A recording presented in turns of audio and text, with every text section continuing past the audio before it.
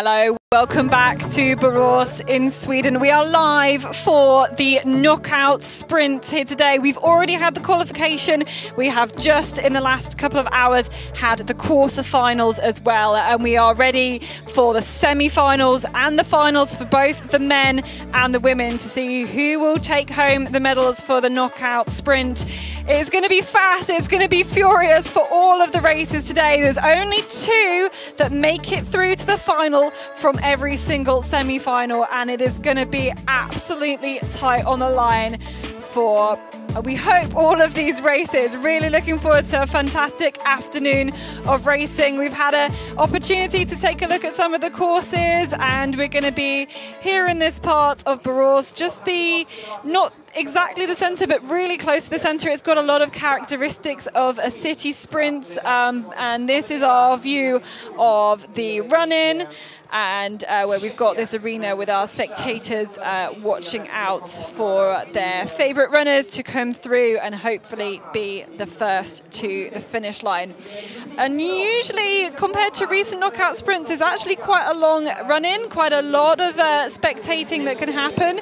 So it's going to be really about those who have the strongest legs right at the end of this course. And after having raced 4 races today, by the time you get to the final, you're really going to be very, very tired. So let's have a look then in a bit more detail at the terrain. We've got some great aerial shots of the area. We're right by this church. And Jonas, maybe you can tell us about what kind of characteristics this area has. Well, it's different compared to the individual sprint, which was more in the suburbs. And this morning they had the qualification, which actually had some forest orienteering also in the quarterfinal. But as you mentioned before, now it's more like a city sprint again. It's many decisions to take. This actually is quite similar to the individual sprint. You often have 2 or 3 options, 2 of them okay, 1 you shouldn't take. And many decisions, you are occupied, like you have something to do all the way around. I think the finish, as you mentioned, quite physical. So from the second last control, third last control to the finish, it's actually not so many chances anymore to make a difference. And you have a lot of these sections in the middle, these kind of courtyard sections or garden sections in the middle of some of these bits of houses. And you really have to be very distinct, knowing exactly what you're looking for when you get in there, because there's loads of detail on the map. There's quite a lot of kind of little steps here, there and everywhere, a little bit of a flower bed that's actually quite tricky to see. But let's talk you then through the course. We're going to start with the semi-final for the men. And you see the first control is a very easy one. You get some time to get into the map reading, then route choice to second control, and then we have the runner's choice there with 3 different options. So the runners will choose their own options 2 minutes before the start and then execute their own options, the red, blue or green one. Then at control 5, it's a kind of a change in the terrain. You have a bit more time there. You get some time. Of course, it's a route choice to control 6, but you get some time to breathe, or not to breathe, but at least to relax your head a bit. You have one. Once you have decided, it's quite a long way to go. And then in the end, as I mentioned before, from control 11, there's actually not so many different options. So there it will be quite physical to the finish. So if you are behind at control 11, it will be very tough to get in contact again. Yeah, it will be tough, but there are route choices to make from 9 to 10 and 10 to 11. So if you're kind of behind and feeling like you need to take a risk, then there is the opportunity to do that. I think we're going to have a look at some of the different options in a little bit more detail. So this is this school here. You can see that there is, well, you're saying it's quite a different route, and this is actually the women's control, I think. So they have different controls here. The women's course is slightly shorter, but you have these options of going one way round or the other way round. And for me, it looks like the red one is shorter. Yeah, there's actually a third option. You could go just after the number 5 there to the north into this, and then go east on the building again. So there's 3 options on this route here. There's another one, you see it's control 7 to 8. You have the red option and the blue option here. And that's kind of typical for this course. It's kind of tricky there in between. You have to find your way, you have to find the fast way. Even here, there would be a third option. If you go to the blue and then in the middle you can go to the east, just here and take up the stairs there in between. I think that's a third option, we thought that one I think was maybe the quickest of all of them. This is a leg on the final, by the way. This is not on the semi-final, so we're jumping ahead there to the final for this route choice. So that is one of the ones that's they're gonna have to contend with later on in the afternoon. We have a look at the semi-finals here. It was the top 3 to make it through from the quarterfinals to the semi-finals, and so the top 3 in quarters 1 and 2 have joined together to make a semi-final one. At this point, we didn't really see too many surprises in the quarterfinal, but what I really want to do is we will maybe try to mention at some point some of the those who missed out in the qualification, because there were specifically in the men's a few people who we would have maybe expected to qualify who didn't. Daniel Hubman, Joey Haddon, Yannick Michels all missing out, but we will talk through these 3. They've already picked their options. They picked those 2 minutes ago, or maybe 1 minute ago, and now this is the lineup. And we've got Tim Robertson, of course, took a medal 2 days ago in the sprint. He's got full of lots of confidence there, and we just can't see him quite off the edge of the shot there. But we've got 3 Norwegians in this semi-final. I think that shows really the pedigree of the Norwegians. Okay. There they go. Immediately looking at the map, we've managed to see Thomas Krivda straight out there. And as we said, it was quite an easy number 1.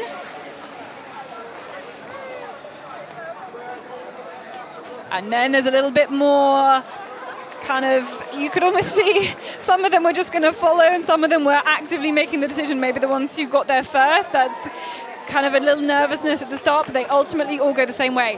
So of these 6, only 2 then through to the final. That is it. It's a really, really brutal. You've got to be in the top 3rd or you will not make it any further. So at this point, there was an opportunity to go. You could have gone the other way up by a little track, which, or kind of like wiggling through some of the buildings. But I think this option is quite good. And then you go around there. You have to attack the control from the east. It's kind of special here because in earlier competitions you have often seen that the runner's choice is right from the start, the first controls. Here you have 2 controls and then the runner's choice options start here. You can see most of the runners, they choose A. That was actually a bit of my expectation, because I think when you choose this your own option, it's often you pick the one that seems easiest to execute, maybe because it's so hard to compare them and how fast they are. Especially here where there's so many paths going everywhere, So you choose the one where there like fewest possible traps and stuff like this. So I think A looks quite kind of easy to execute, and for me that's a bit the reason maybe because why everyone chose A. Not almost everyone. Almost everyone. So they've punched that. Now they were backing up there. Now at control. Yeah, so they messed up then, because that first control is on the other side of the fence. So they all read it wrong, and they all went down there and had to turn around and go back again. So good for Krivda. Good for Krivda, yeah, exactly. You've got to read your control descriptions to know it's on the other side of the fence. So now they all back around and they go there. And could this be advantage to Krivda here? Or... No, I think they punched it, right. it, but because it's through the fence. I think it's the green part there and not the fence. So everything okay, so that they're all together at this control here. Oh yeah, it's like open area. Yeah, okay, fine. I was the controls went out when we were running it. Okay. So after the choice, I mean, at this point, you know, you see that they're back together again. The choice isn't really meant to kind of split them up. You're not really meant to have a penalty by choosing the wrong time, but I think it always there to make people do their own orienteering, making sure they choose their own routes here. As you can see, Tim Robertson taking a risk, maybe. I think it's good. I was talking about earlier.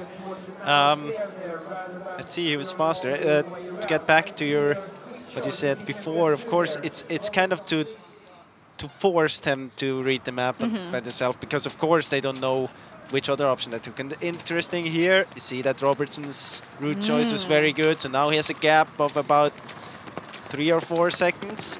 And it will be tough for him to keep that gap, but at the same time the others have to push a little bit harder to get in contact again. And it's always easier to be in the lead. You can kind of run at your own speed, you can have control. Yeah, so Tim Robertson leading the way then, Mathias Kiberts in second, Thomas Krivda in third. Then we've got the 3 Norwegians all together chopping and changing. And now from this control there's a route choice again, so we see that Kiberts backed out again. He will head to the big street there, running to the left around. I think they're both quite similar. See here, come together again.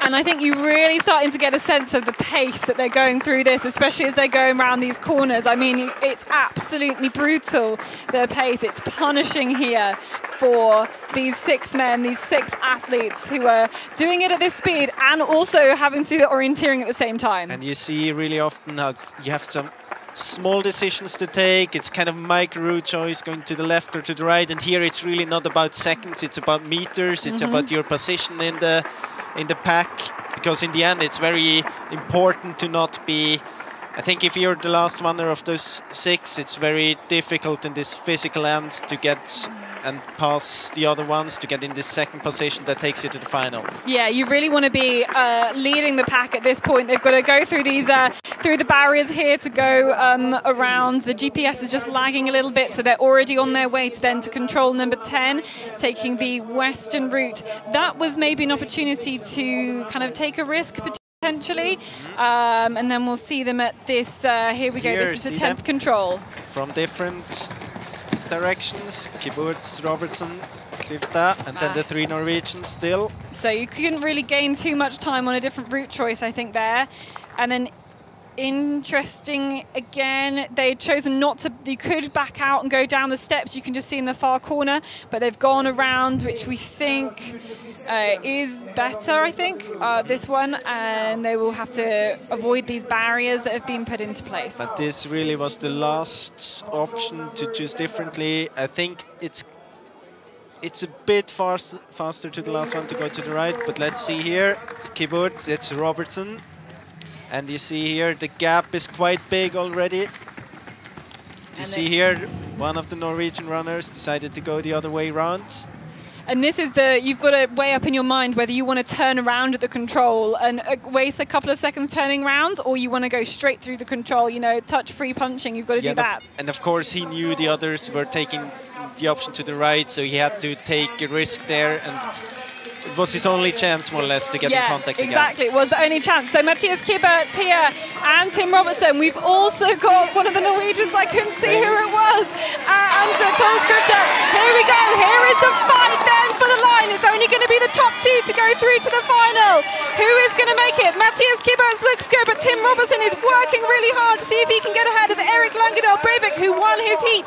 But it is Mathias Kiberts to go through, then Tim Robertson, probably the 2 favourites for this heat. The Norwegian Breivik gave it a really, really good shot to try and catch up, was hanging back and had a very good finish.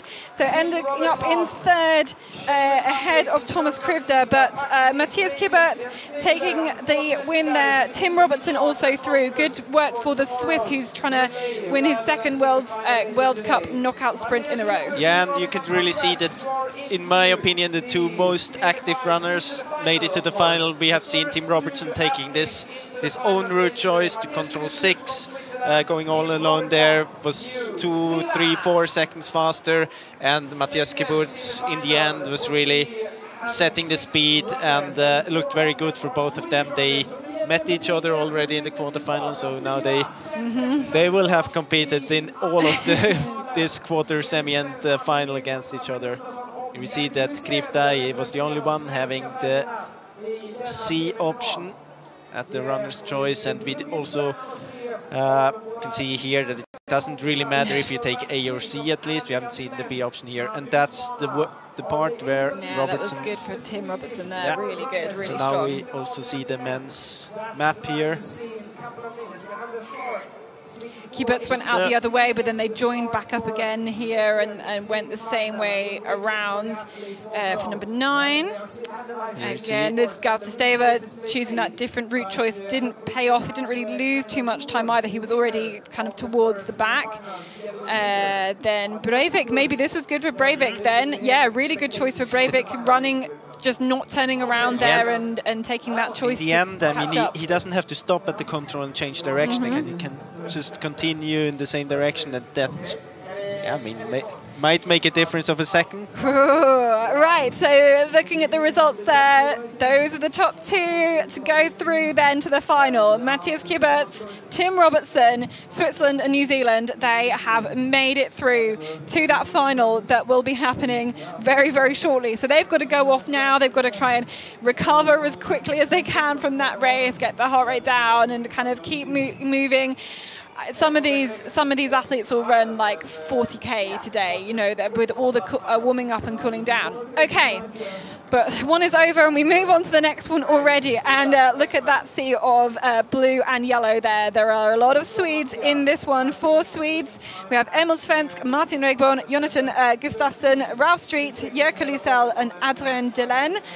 So they have already made their choice. They don't know what the others have chosen. They've got these barriers between them. They really can't see each other at all. But they made that choice a couple of minutes ago. When they get to the runner's choice section, we will find out which ones they've picked. The first semi-final, if you remember, that was all A and 1C. So we will see what happens in this one. Our kind of gut was telling us that B was less good, so it wasn't a surprise that not very many people had chosen that one. But we'll see what happens here. And who do you rate? Martin Regborn had a really good race on Thursday. He was in the top 10. Could be a tough one to call, this one. Yeah, it's a really tough one. It's good to see Jerker Lysell back also. Had a good qualification this morning. Jonathan Gustafsson is a really strong runner. Ralf Street, we all remember 2019 when he ended up top 3 in the knockout sprint in Switzerland with a very good decision on towards the last control. So I think this will be quite a tight race, and especially interesting with 4 Swedish runners, because many of the national teams have been training a lot of sprint and knockout sprint, and I'm sure they know everything about each other's strength and weaknesses, so they might just try to play that out here as well. There's almost a bit of a pile-up at the control there as they go. Nobody kind of really willing, I think, to take it on. Jerker Lysell is near the front there, and they've gone this same route that we saw the first semi-final go. But really, I guess, again, we still really haven't seen too many. Oh my gosh, it's the same as the first one. Everybody choosing A, apart from Delaine, who chooses C. So this is going to be super interesting then to see how they go here. It's just going to, you know, is there an advantage choosing one that more people go to? You know, is there an advantage choosing A, or do you want to be by yourself on C? I don't think it matters for them. It might be a good thing. It's if you're not the only one on your option. On the other hand, I mean, if you go on your own one, you don't really know if no one else has the same. You still could have another route choice. You could have a runner behind you. You could, but I don't think it matters so much. They know, I mean, they have seen all the 3 options. They know that they're quite similar. So I don't think that matters too much for them. So this group of 5 all have the A option. And they are, of course, all going together. But at this point, you know, we saw it in the other races as well. Like, they were just, you know, everybody keeping very close. Nobody really making a move yet. It's only really kind of towards the tactics that seem to be the kind of standard tactics for knockout sprint, if that is even a thing yet, is you're much more likely to kind of take that risk later on in that race and try and do something different to get ahead, basically. But you do want to be try and be towards the front of the pack, because to have to make a surge to try and get ahead of anybody else is going to be quite tricky, definitely. But these 5 still all together here on their way to control number 4, which is just round behind this building. You've got to try and not be too stressed. You've got to be in control here. And you've got to be looking good. So now we can see they're all grouping back up. But Delaine was kind of off the back of the pack anyway when they left control number 2. So maybe not too much of a surprise that he's in that position at this point then. Let's see here at control 5 to 6 on this longer route. We know that there is a fast option if you turn to the left right after the fence. And here it's really, you were talking about the tactics here, it's really about the positioning. I mean, you don't have to go away, it's the chance of like breaking away and go on your own, it's really little. They are so equal physically. It's all about you don't want to be in 5th or 6th position towards the end. You really want to be in contact. You want to see the leader. You want to be really close. You don't have to be the first one, but you really want to be in contact with them. And I think it's all about this. Don't lose. Don't let a gap open. That's the main thing. Yeah, there's a lot more tactics like similar to track and field. You've got to be in contention. You've got to be kind of on the shoulder of somebody. You don't want to be boxed in and all of those kind of things. But here's the group. Gustafsson still leading them. Emil Svensk, then Martin Regborn, then Jukka Lysell, Ralph Street and Adrian Delaine in that order. So the 4 Swedish runners are all together at this point, and kind of now we're at the, I guess, the furthest point from the start and the finish. Maybe trying to have a look at the shape of the course. When do you start taking some risks, trying to overtake? And Ralph Street has moved himself up now here in the pack, and they just dropped down the bank to this control. We have seen a few people go slightly different routes here, some going straight on, some turning their way back, and yeah, most of them going the way back here, and they will drop down. But still, there is a different route choice here. You could go out to the other main street, I think. But it feels that in this heat here, we have the runners much more together. They don't really take their own decisions. They try to do more the positioning compared to the heat we have seen before. So either they are less active in map reading, or all of them they have really a lot of trust in their physical abilities towards the end and think that I can make a difference there. Yeah, that can be dangerous if you, you know, everybody wants to feel like they're in great physical shape when they're on the line. And I mean, you've got to go into a race feeling like that, because otherwise, otherwise what are you doing here? You've got to have that confidence. Confidence means so much in orienteering, to know how to push it, to not have those hesitations and everything like that. And now you could really see, I think if Martin Rekman would have been on his own, he would have gone to the left there. He has his head looking to the left, and then he was just checking the others' backs, and okay, no one is going there, I will go to the right as well. Yep, they're really wanting to have that pack mentality. They're staying together at this point. You can see that's the route that they've all gone. They will go up the steps. Let's see, here they go. And this is where you've got to kind of have a good picture in your head of where the control is when you get into this kind of garden section. And now they split up. Okay, they split up 4. Oh no, they don't split up. They've all gone together. Yeah, because they thought maybe they could get out at this southwest corner, but you couldn't. You have to go back and that way. And now there was an option to kind of go back down the steps, although we think that's pretty slow. So they've all gone the same way again, and now they're really going to be jostling for position. So here we are at the 3rd last control, waiting for the runners. Should come very soon here. And from here we have seen that it was quite a good option to go up again all the way around. So let's see here, half the pack is going up.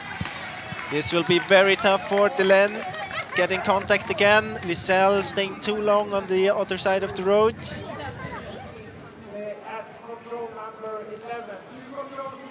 So let's see, this is the last control. Who's going to be here first? It's going to be a real sprint out here. There we go. We can see some of the runners there. It's Ralph Street here. It is Ralph Street. He's had a great finish. Ralph Street's got a gap. And then who's going to be next? It is Emil Svensk, Martin Regborn, Jukka Lysell, Gustafsson is at the end. And now Svensk's tripping up on the stairs. So Ralph Street is in the lead. Look, he looks good to make it through to the final.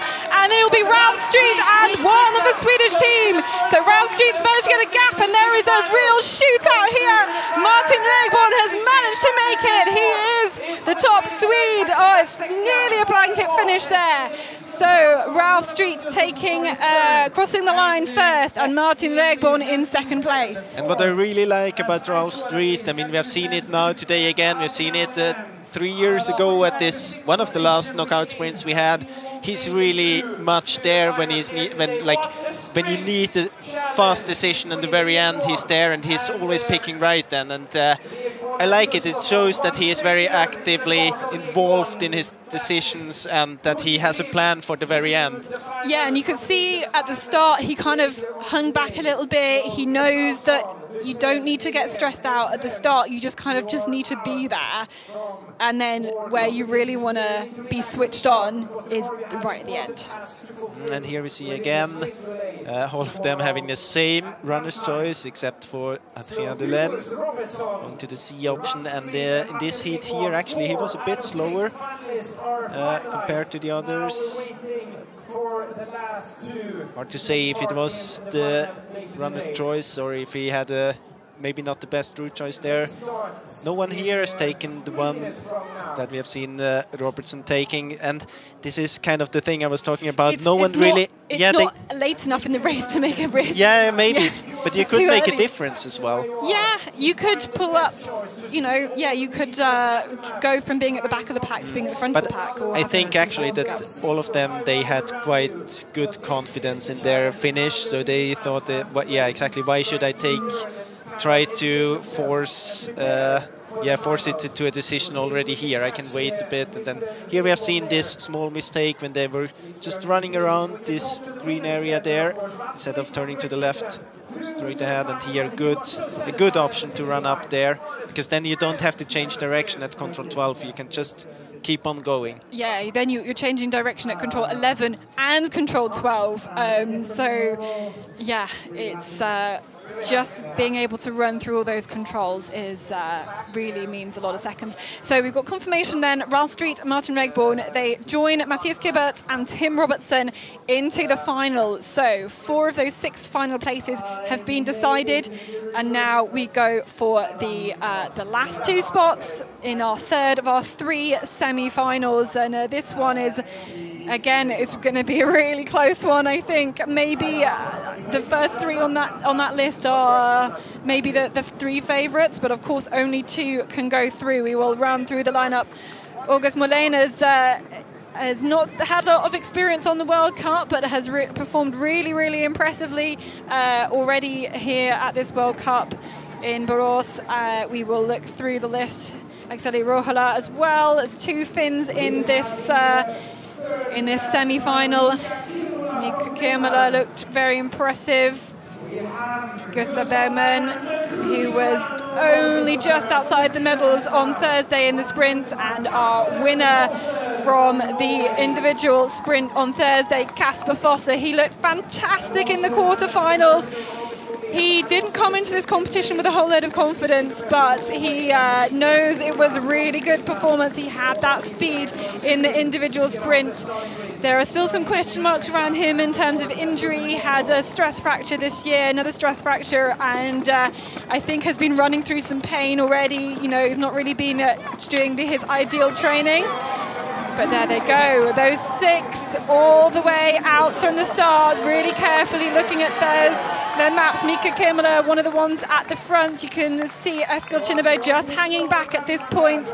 And remember, it is only 2 to go through to that final. An easy first control. Oh! And now for the first time we see the other route choice, and now you can really see that dynamic in the pack. The leader is taking the other route choice. Yeah, we are just following. Yeah, who got there first was Gustav Bergman was near the front, Mika Kemala near the front. But I mean, it's totally understandable because they know, they know where the runner's choice is starting, and to take a risk or a known route choice before the runner's choice is really kind of, it's maybe too big of a risk here. Maybe indeed. So they all go through here together. No risk-taking early on, as we would maybe expect, and then they have this control number 2, and then the runner's choice happens. We will see what they have done. Now it is an even split then, an even split between C and A. Fossa, Ruhala and Kimala both choosing C, Bergman, Shinneberry and Mullane all choosing A. So equal split of those 3. Nobody has chosen B at all.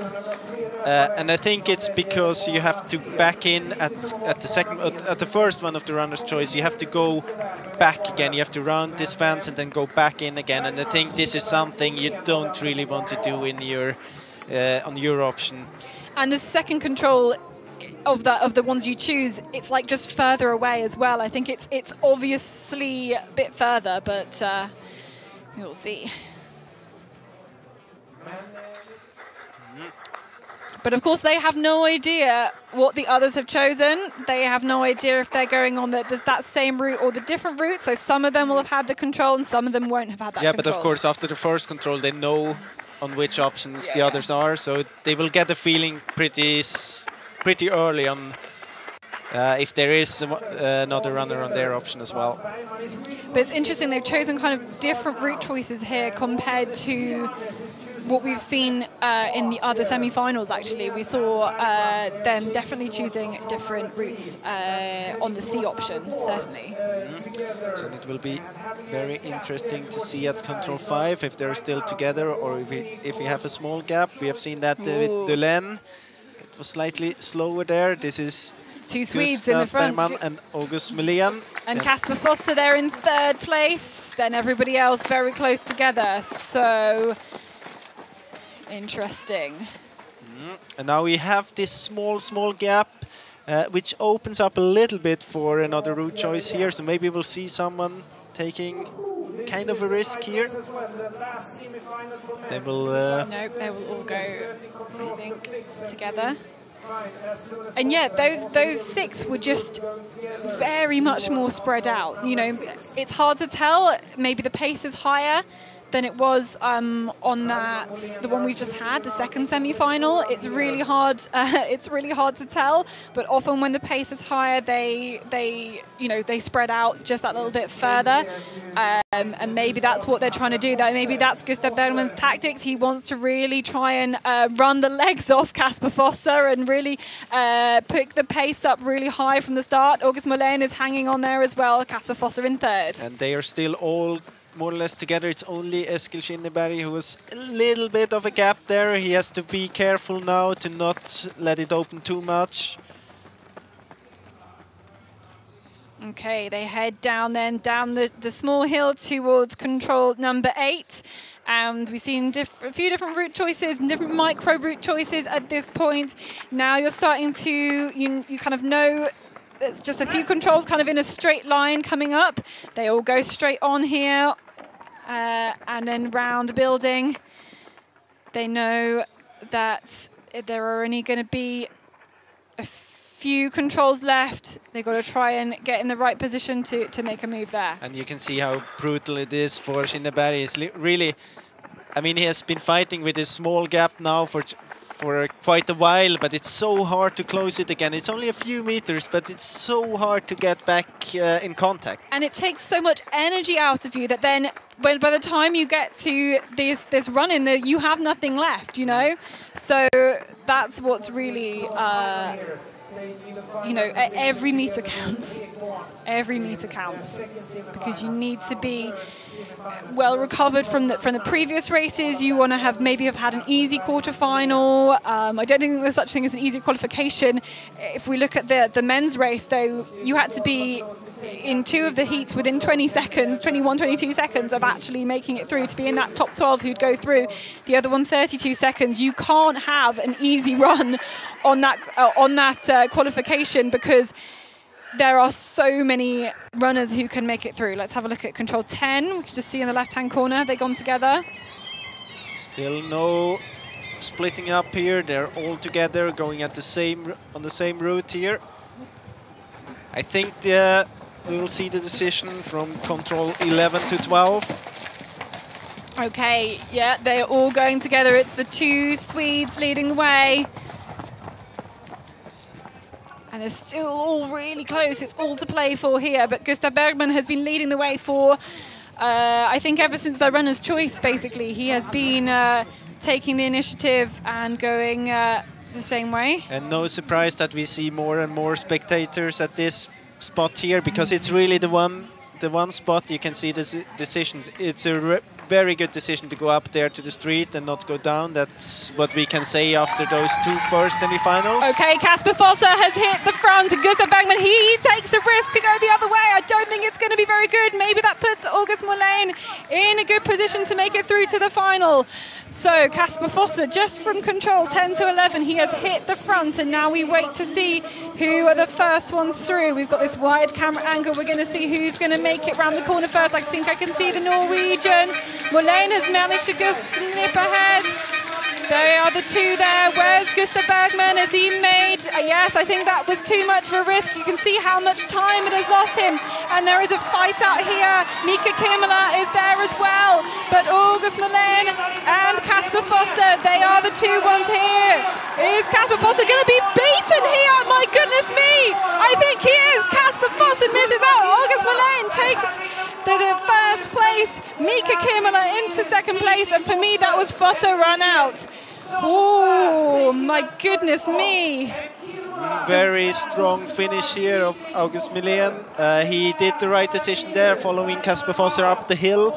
And you could see that Gustav Bergman, he felt a bit... yeah, he had to do something. Yeah, he didn't feel like he backed himself. He wanted to take the risk of going the other way. Unfortunately for him, the runners in front of him, they picked the right route choice there. Otherwise, he would have had the chance to get back into that race again. I think so. But what was that, like 10 meters back? You know, that's the amount of time that he lost from, or distance that he lost from going there. But my gosh, that's the closest finish we've seen today. Absolutely incredible. The sprinting speed from those three men on the line, and unlucky for Kasper Fosse, who I think on paper you would say would win that heat, but you know, we know he's had a far from ideal winter, and maybe just that 1%, that 0.5% is where it was missing there. But incredible stuff from Mika Kimela and from August Molén to take those two last spots in the final. Yeah, and I mean, it's brutal with knockout sprint, because Kasper Fosse, he did nothing wrong here in this course. He was in the lead in the very end. He had the right route choice there to the second last control. But it's so small margins between the runners, and if you have a good day, you win this sprint finish. Now today, the others were stronger. Maybe it's also because in other sprint relays before you could pick your heats. Now today you were kind knockout sprints, yes, you could. Yeah, exactly. Here today it was just about the world ranking. Yeah. So it's kind of a different situation as well. You had no possibilities to kind of choose your enemies or your competitors. So that's true. Yeah. Before they've had this opportunity to, everybody crowds round and they all pick which heat they want to go in. But it's based on your result in the qualification. You were automatically assigned a heat, which I don't know. I think it's probably more straightforward for the organisers and for everybody involved. But you see, all of those who picked to go right from 11 to 12, you could just see that the amount of distance that they lost compared to the others was really decisive. So yeah. Okay, so August Molén, Mika Kimela are the two that go through then from the final semi-final. They complete the six that have made it into that men's final. So we have Matthias Kibert, Tim Robertson, Martin Regborn, Ralph Street, Mika Kimela and August Molén. Those are the six who will compete for 3 medals in the final once we have finished all of the women's as well. 3 kind of quite different semi-finals in terms of some of the tactics, in terms of how close the runners were, where the risks were, but ultimately it's about being there and doing the great orienteering at the end of the course. Okay, we're going to move then on to the women's semi-finals. 3 of those to come. Again, it's the top 3 to make it through. Jonas, why don't you take us through the course again? I mean, it's more or less the same beginning, or it is the same beginning. You have this short one to the first control, then the route choice to the second control. We've seen in almost all the heats here, there were no differences in the route choice between 1 and 2. If the pack goes to the right, you go to the right. If the pack goes to the left, you follow there.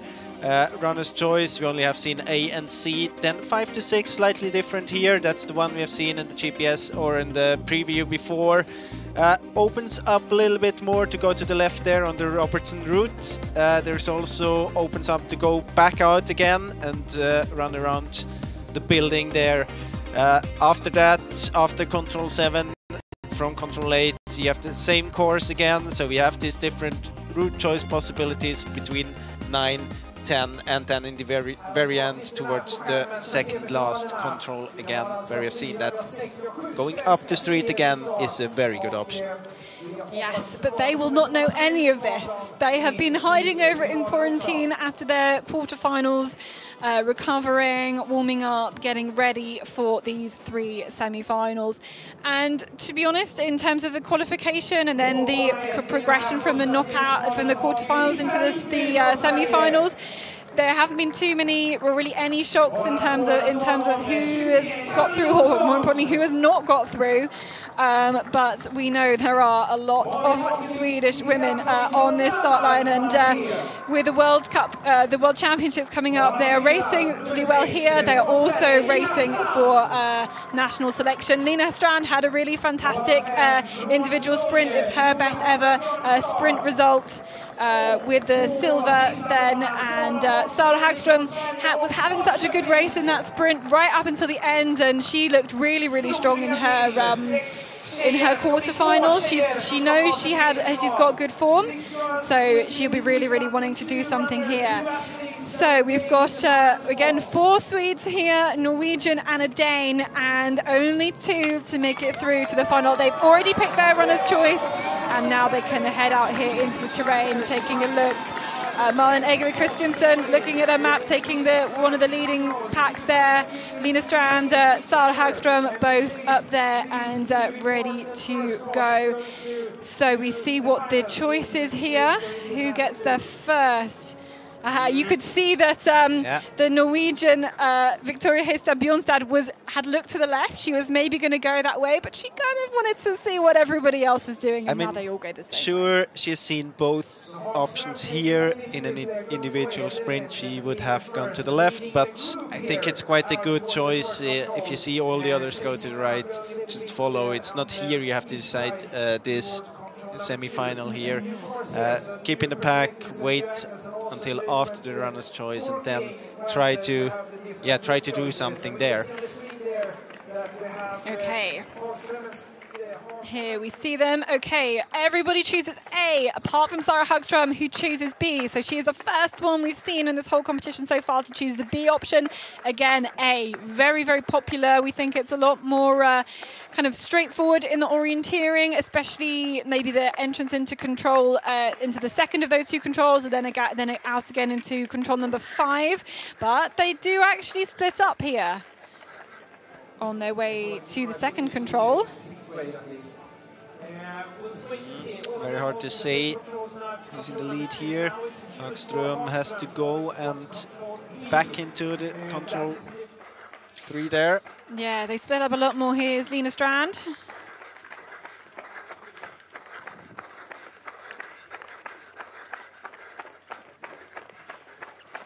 And there we go, that's the 3rd control.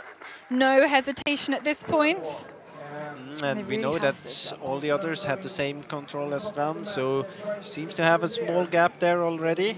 You also see now that Hagström is getting close to control B. It will be interesting. We haven't seen that before, so it will be interesting to see if it's slower or if it's faster or if it's equal.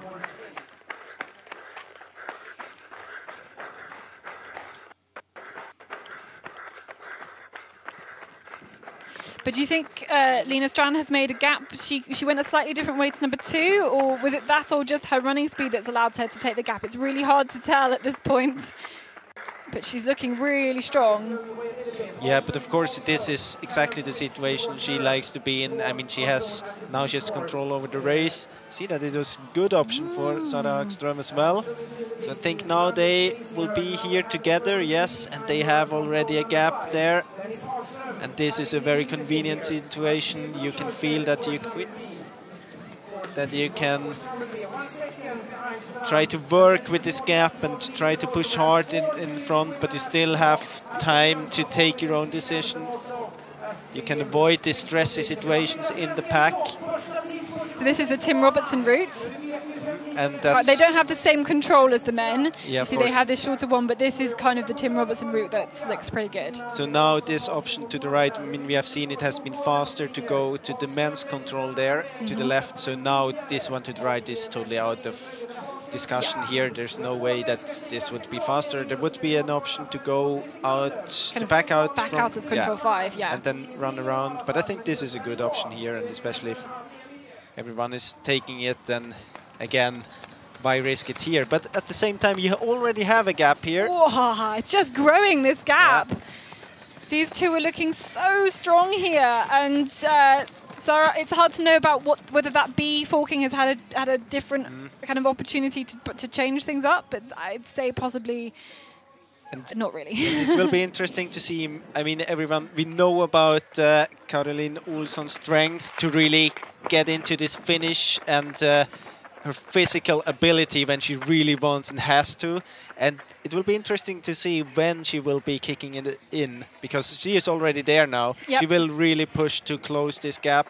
You can see the first two were kind of making a fractions of hesitations. I mean, we're being really, really picky here, but they were making a fraction of a hesitation. And is that Lina Strand just kind of going left and right, just running a few extra meters? And the thing is, of course, she knows there's no forking now, because they had this runner's choice. That's all of the forking. They know that it will be here. So now it's she can stop reading the map and she can focus on closing the gap. Yeah. Of course, it's maybe not the thing you like most about when we are talking about orienteering, but in this situation, I mean, that's the only chance she has. She has to close that gap, whatever's coming. Exactly, and she's managing it. She is managing to close the gap, but it's still Sarah Hagström out in front, then Lina Strand, and then Caroline Olsson. And these three, I mean, they've been in the national team together for a good number of years. I think they're all pretty close in age together. They'll have been competing against each other in Sweden for years and years and years. They know each other so well, particularly those three, and now to be racing against each other. Oh, and they go through the passage, which is fine.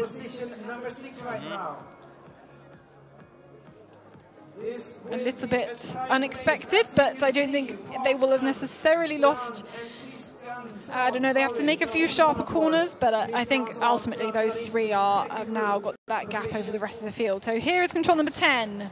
So let's see if there's still a few meters gap. No, oh. Don't think so. Now they're all together, all three of them. This is what I was saying earlier. You've got to be really distinct when you get into these courtyards to know exactly where the control is. Oh, and...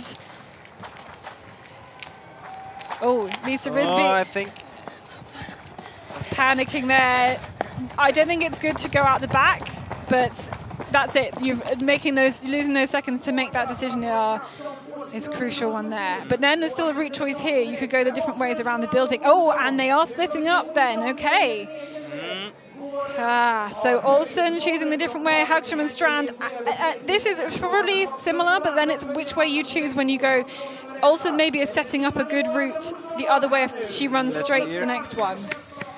Oh, yes, I think it's advantage Caroline Olsson there. I think so that was really good. It looks good for Strand and Olsson here.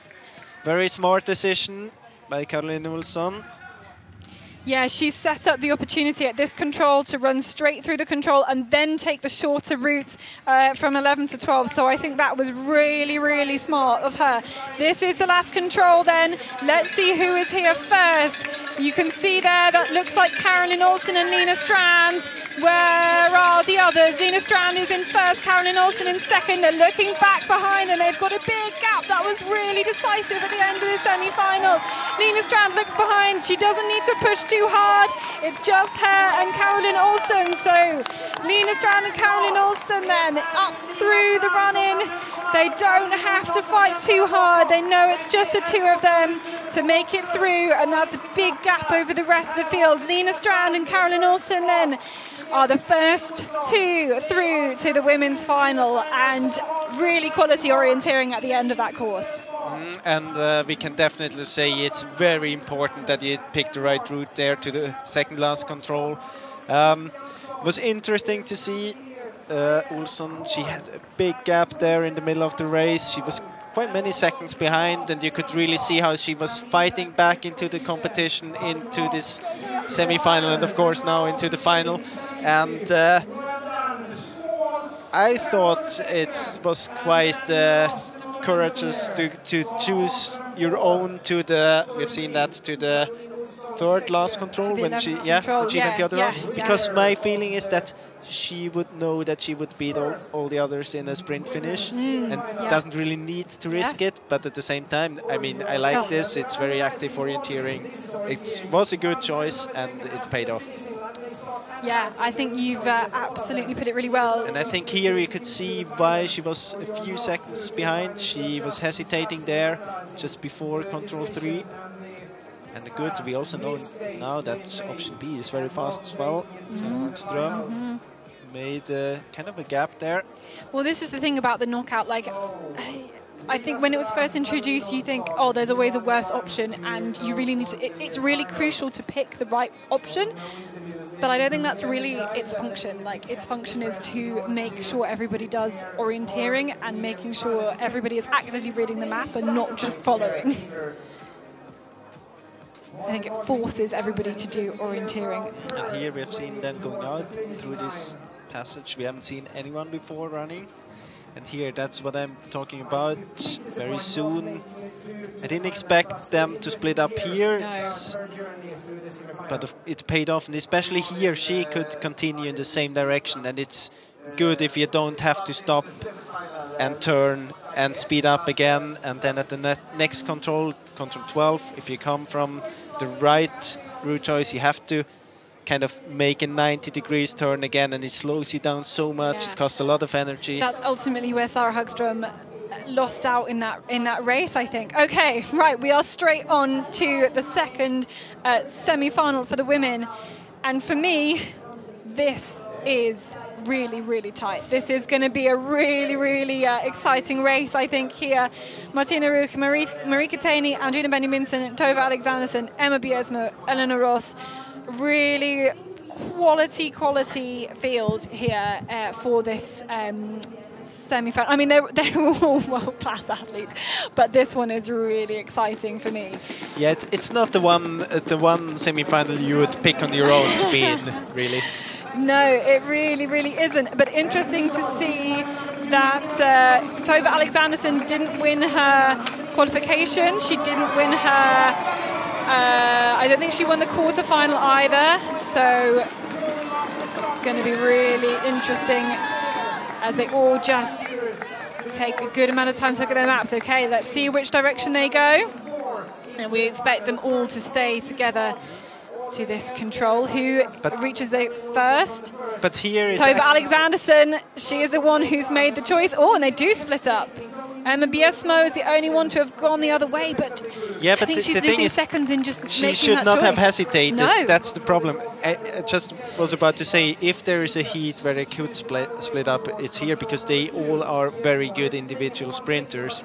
So you could really pick your own and trust your orienteering and your skills in sprint orienteering, but you shouldn't hesitate that much. If you're like unsure if you go to this on this route choice, then just follow the others. Okay, Alexanderson has got the different runner's choice to everybody else. Everybody else is doing A. She is doing C, but she's already got a gap. You could just, that confidence at that first control is characteristic of Tove Alexanderson. She didn't stop. She isn't going to wait for anybody else. She hasn't got time for anybody else. She doesn't need to care about what anybody else does. And she has got that tactic to just go straight out of the start. But Emma Biesmo hasn't lost any time on this pack by going the other route choice. And I think her route would have been faster, but she hesitated for just a bit too long. You could count a couple of seconds there. All the others had moved away from that control and she was still there going, should I go, should I not go? Interesting. So remember, Alexanderson has C here, everybody else has A, so we would expect them to split up here.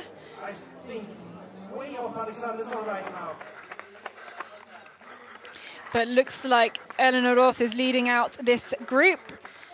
Andrina Benjaminsen there in second place, and Biesmo just overtaking Marika Taney on this corner. You can see how important it is for her to work her way up in this pack here to a better position.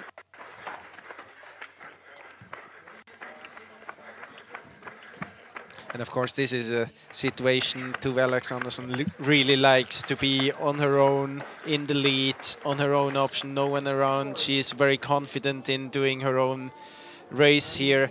I think this looks... It's ideal situation. Yeah. Absolutely ideal. You don't have this nervous situation of other runners around you. I mean, there's always something that can happen. You can run towards the control, have to back out, and then you run into the others coming around the corner. And she has got a lot of time now to do her own race, to her own orienteering. Feel comfortable.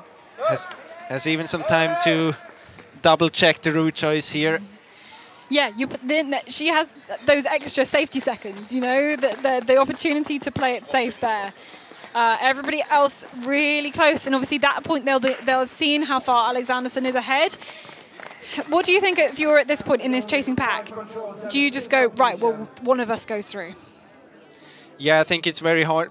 The gap is quite big. Of course, you shouldn't give up here. Always something can happen, but it makes it more difficult because now you have to win kind of the race of those 5 other competitors. It adds the stress levels go up again. Yeah, of course. And as we've seen before, everything can happen. I mean, you can just run into someone else, or you can just struggle with the last route choice and the race is over. So it's of course it would be better for them to close the gap again to Alexanderson, but the gap is so big it will need a small mistake of her. Have you seen disqualified?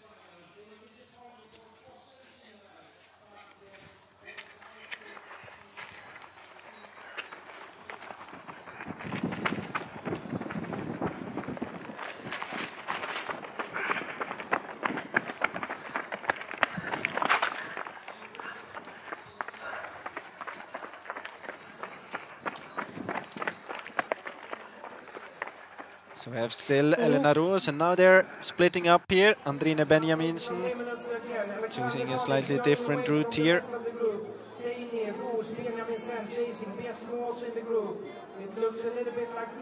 Here we see them. It's actually a good choice by Benjaminsen because they have to go there as well. Might give her a few meters back. Yes, here she is together with Elena Roos. Yeah, right on her shoulder. And that feeling of hearing somebody else's breath around you, hearing someone else's footsteps, like it's so unusual. You can play some mental games. You really can. Oh, nearly going down the wrong path there, easy to do.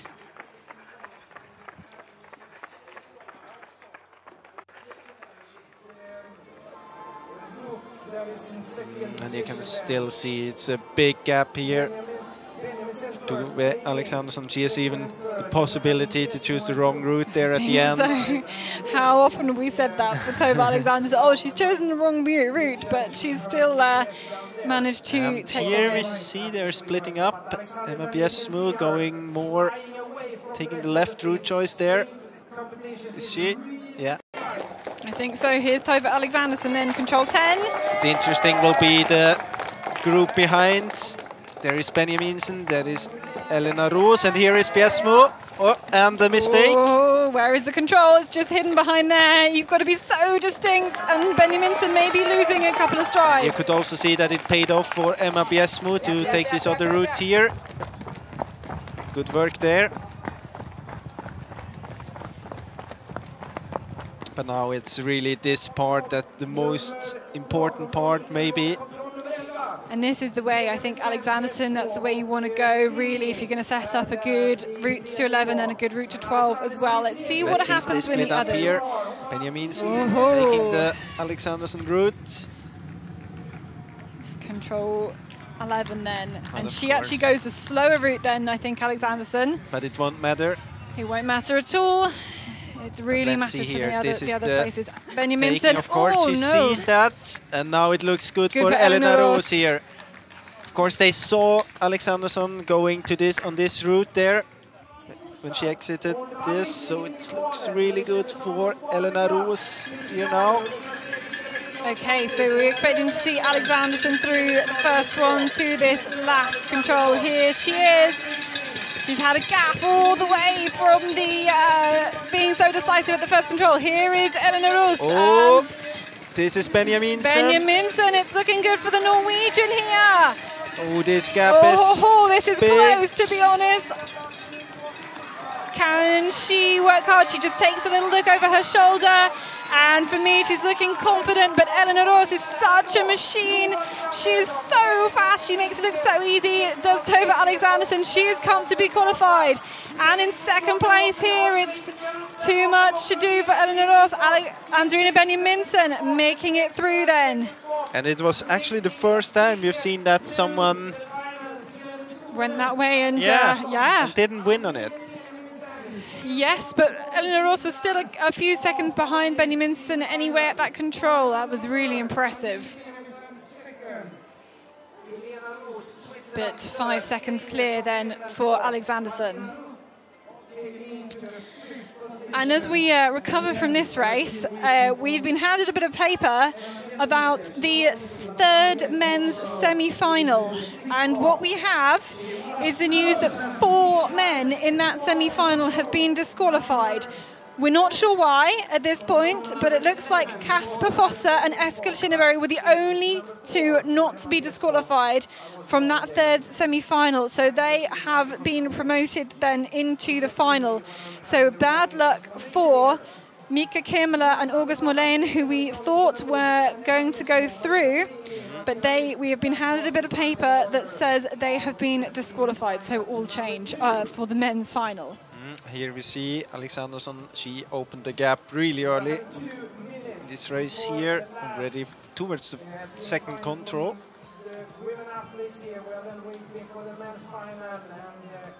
The group behind chasing here.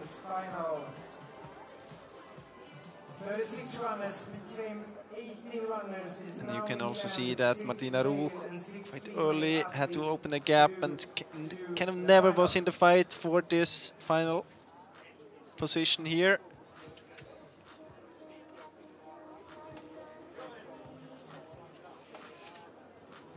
Here we had the different route by Emma Biesmo paid off, and a small mistake here, some hesitation. And then different routes here towards control 11 again. Then Elena Roos, as we said before, it was kind of the first time we've seen someone going to the left there and not really winning on it. A surprise. Surprising anyway. Through are Tove Alexanderson and Andrina Benjaminsen. They join Lena Strand and Caroline Olsen in this final. So now we go through to the third semi-final. You can have a look at the lineup here. For me, the big favourite for this semi-final is Hanna Lundberg. She won the qualification by 22 seconds. That was absolutely incredible, and we know her speed is very good from the individual sprint as well. We know it's looking really, really good for her. She's going to be full of confidence. And then for me, the second one to go through, that's going to be really tight for me, to be honest. I think between Simona Aebersold, Susie Janashikova, Megan Carter-Davies. I think that's maybe where it's going to come from. Interesting, Megan Carter-Davies won the quarterfinal. Those three were all in the same quarterfinal, and Megan Carter-Davies won it. So Hanna Lundberg taking the lead there at this point. They're all going to... Now what we don't want to see is any hesitations at this first control. Let's see here. Hanna Lundberg taking the lead here early. It would be interesting to see all of them go here. Yes, indeed. Simona Aebersold, interesting at that point, just kind of sitting back and, a bit of a hesitation. Has she got the right gap? That's something I really don't understand. I mean, she knows where the runner's choice will start. She could just follow the others if she's not sure about the route choice. So this is where Aebersold goes round. I think she will be losing at that. It's further as well from the... That's a mistake. It will be tough for her to get back into this group again. But here we are with Hanna Lundberg, and you can see she's really pushing hard here. She's taking control from the beginning. She doesn't want to be involved in any problems with other runners. Here we have actually two runners with the B option.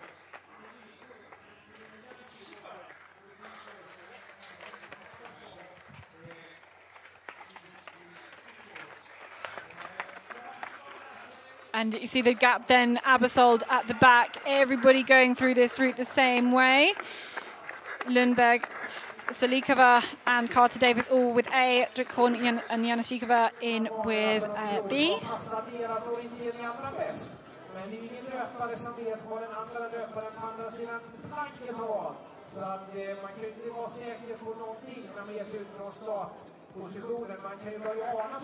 But Aebersold has a lot to do now to try and catch up. Again, splitting up. You can see it's 7-8 seconds here already.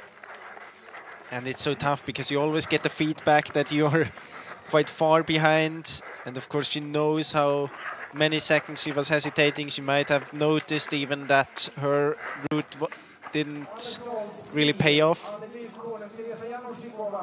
Course B, Megan Carter-Davies, Jonas and Hanna Lundberg. They are chasing the A controls. You see also that Janashikova and Drykhorn, they were actually choosing differently on the B option.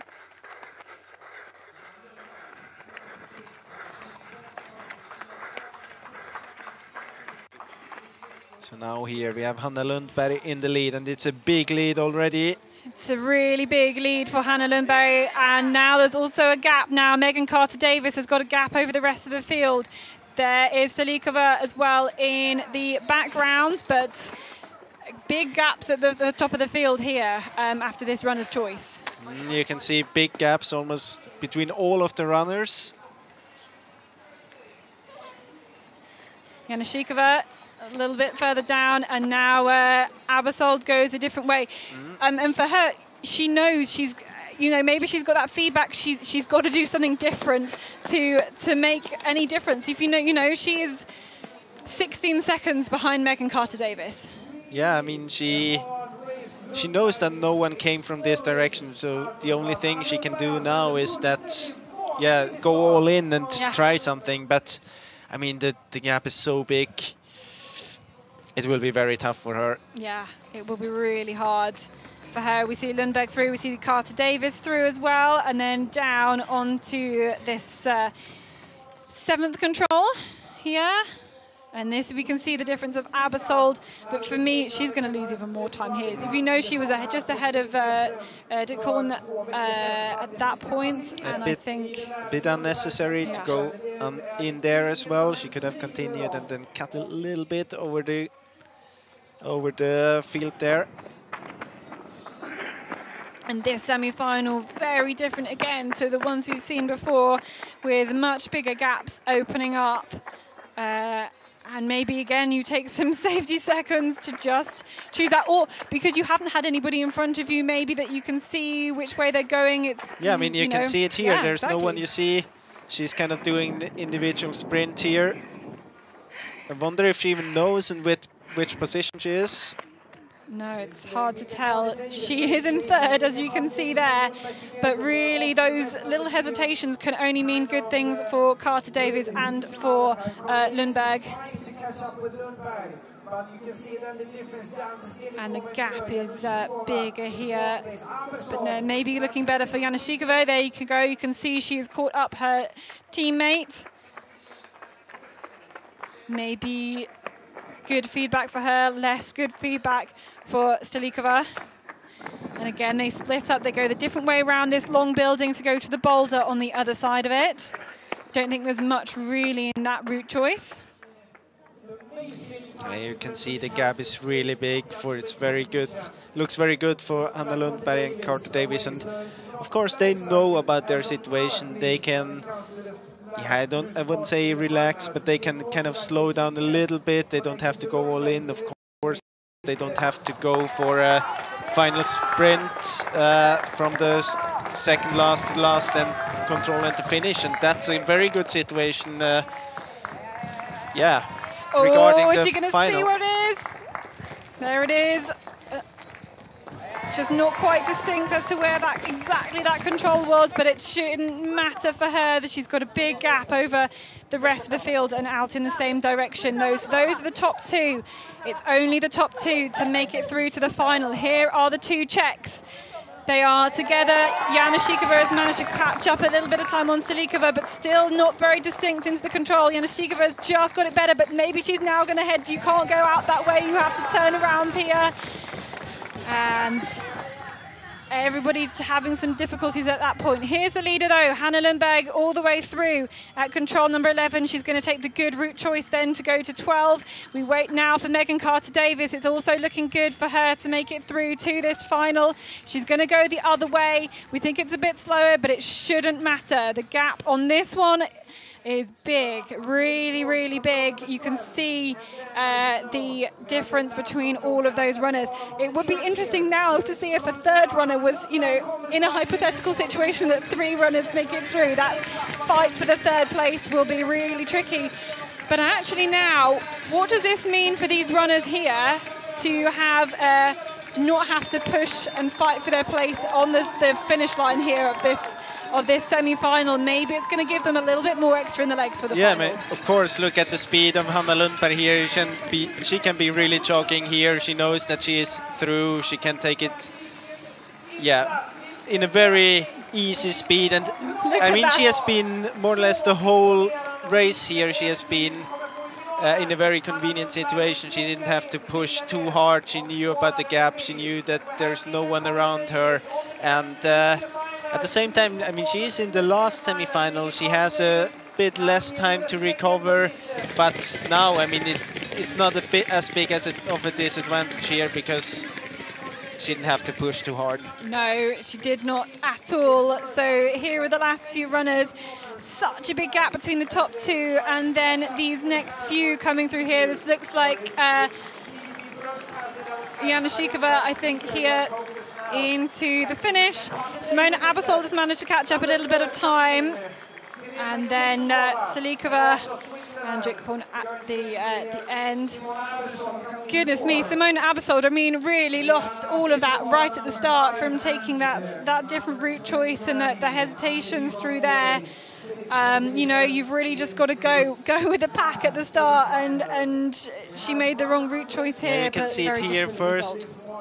Here she stayed quite for a long time, then she chose a different option here, and you see that it's a very long way around. Then she backed down here. She could have continued there and come from this direction into the control. And you see already here Hanna Lundberg, she has a big gap, and from here she is more or less safe. I mean, the gap is so big. She knows that she didn't make a mistake. Here you can see quite far as well. You see that there's no other runner around you, so that's for her this was quite an easy semi-final. And also it's kind of the same for Carter Davies. Of course she has Stolíková behind her here, but the gap here is also about 10 seconds. You can take a look back, you see no one there really. Here being very indistinct, I think, to this one from 8 to 9. Like, we saw how much she was hesitating. Exactly. She just dropped back in the pack there. once you lose kind of sight of that runner in front, she was dropping back.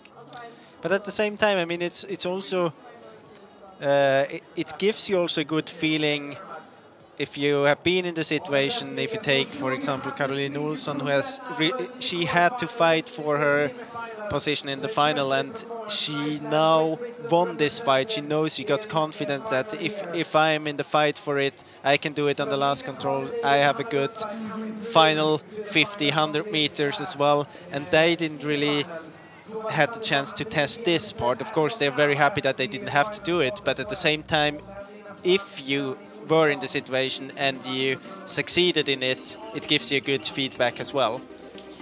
Yeah, it really does. So the recovery starts, the trying to get in a good place to be on the start line then for the two finals that we have about to come up. They're going to start in the next couple of minutes, the men's first and then the women's final here. And some incredible orienteering. I think maybe when we had a look at the course at the beginning, we wouldn't really know like what the characteristics of the race would be, whether there would be much opportunities to take a risk towards the end. But really, we have seen that is kind of been able to pay off. So we will get preparing for an amazing final. We hear from, I think, someone who has managed to get through.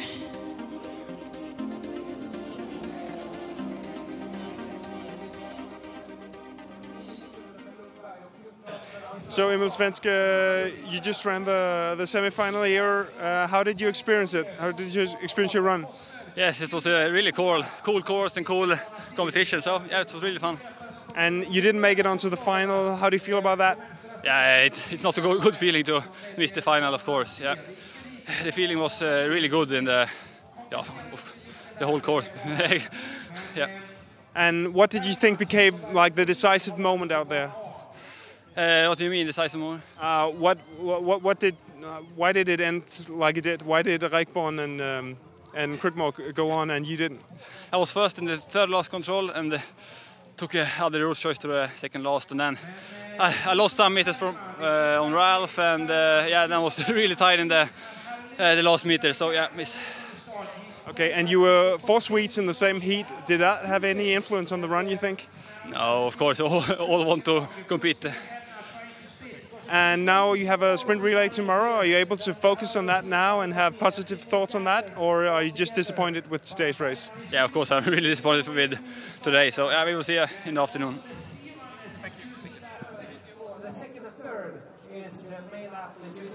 Okay, interesting stuff then from Emil Svensk, who wasn't the one who was able to get through then to the final. We can have a look now at this final course. We've got the same start and the same finish as well. We've got a few different route choice options here from control 1 and control number 2 as well. They go up on this larger hill. Control number 5, you've got a route choice to make it down on the slope as well. Then again, a few different route choices between 7 and 8, which is also we've already had a look at. Then we have a long run through here. We go through this arena one time, a lot of running, you know, jostling for position, all of that. Then they go out another time for a short loop, and maybe some opportunities to take a few route choices, maybe from 10 to 11.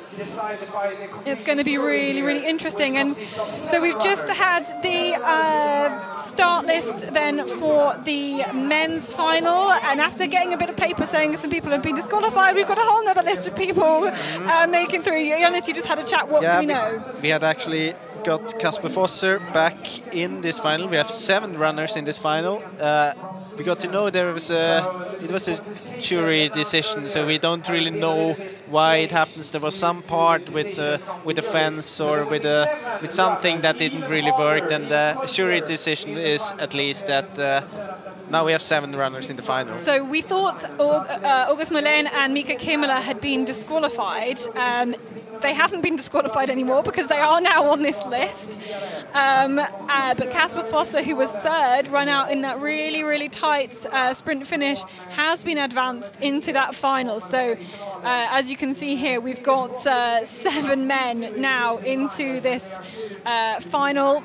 7 men, only 3 can take the medals, and a good whole mixture of nations represented then in this final. It will be interesting to see how they solve it at the start here with 7 runners. This is August Melian. But they don't have to choose a different map here. They don't have to be separated from each other. So this man very excited to be advanced here, looking very happy. He didn't think he had made it. And then I'm sure, you know, all of the emotions that he's been feeling in the last half an hour, not going through, then going through, what is happening? Goodness me, a lot of tricky situations here. And this is how they solve it, 2 next to each other here. And this is a very exciting final of this knockout sprint. I mean, too close to call, really, having seen those semi-finals. I think it's going to be really tight. And you know, I mean, we were talking about the importance of positioning in the group with 6 runners. Now it's 7 runners. It's even more important that you have a good position here. Usually in the finals we see quite active runners with individual decisions. I hope we will see that again. You mentioned it when we went through the course. There are possibilities to go on your own route. It's just in the final loop. Let's say it's kind of the same again, 3 controls before the finish. We will have it. It will kind of change and it will be very physical. We'll have a long run in, and now we are following them around on the route. They have been, a few of them have been on the semi-final again as well. Yeah, so it's interesting to see, like, some of them will have been here before, some of them won't have been here before. We've got these, oh yes, they missed the gap. Yeah. It's very easy to do because it's so soon after you come out of that control, and then they knew they were looking for it. We've got all these building works here that make perfect barriers for sprint orienteering for knockout sprint. It's also very difficult with the cameraman here in this because he's getting involved in the decision here. When they turn again after a mistake, he is of course standing in their way. Now they split up here. This is not a very important decision. No. It's either to go left around the house or to the right. They will come together again. You see it here. Yeah. Towards the 3rd control. I think again in 3 and 4, you know, that's just a little transport leg around the back of this house here. But then we have a route choice. And you can also see the one who really had. Yeah, it was a good situation for Kibbutz that they have the hesitation there because he was in the 2nd last spot. Before they had to change direction there, the small mistake to the 2nd control. So for him and his position in the pack, it was really good that this happened. And now they are going up a hill there, and actually a possibility for some route choices here. It seems that they all follow Kibbutz to the right here, climbing up the hill towards control 5.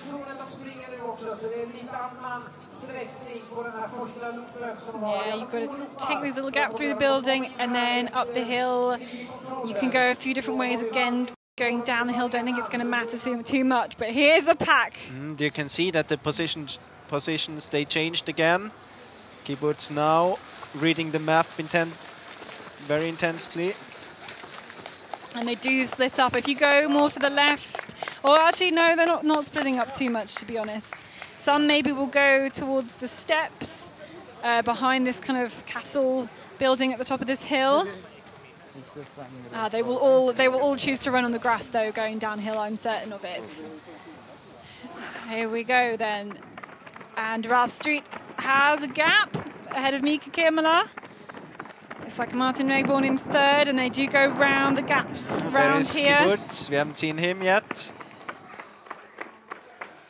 There's not really too much, though, in terms of decision making. Doesn't really matter too much on this one to number 6. But then there is an opportunity to go a different way to number 7. You can go. You should probably go through the middle and take this S-bend through the middle of this actually courtyard. What the course planners think is the fastest. You go back out here again, and then you take this entrance here. Actually, there are only a few runners taking it. I think this is the fastest. I think they will win on it. And we will see those runners most probably slightly behind now. Let's see here. Let's see here, control number 7. Yes, indeed. And it's good to go through, very good to go through. So the 3 who went through, really good for them, but there's still a lot of the course left to go, I think. Yeah, and they have a second loop as well, so they have an arena passage. So now there is a route choice here to control 8 as well. Yeah, whether you go kind of through this section, they've all been there before, they kind of know what it looks like. You can turn to the left here, or you can continue and turn left later on. I think it's a good choice to go in here already. So we have Robertson, we have Rekborn.